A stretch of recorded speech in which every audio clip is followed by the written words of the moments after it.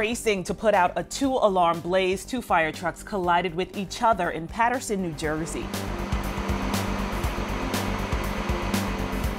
The impact sent one of the trucks into a grocery store, the other into a tree. Thankfully, officials say no bystanders were hurt in the crash. They were heading to a fire at an e-bike shop. WCBS reports that 8 firefighters were injured, 3 seriously. One was sent home for mental health concerns. It's unclear at this point how many people were on both trucks.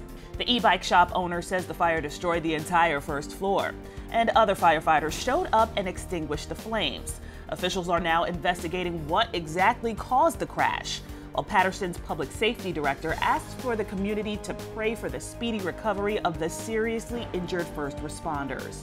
For Inside Edition Digital, I'm Stephanie Officer.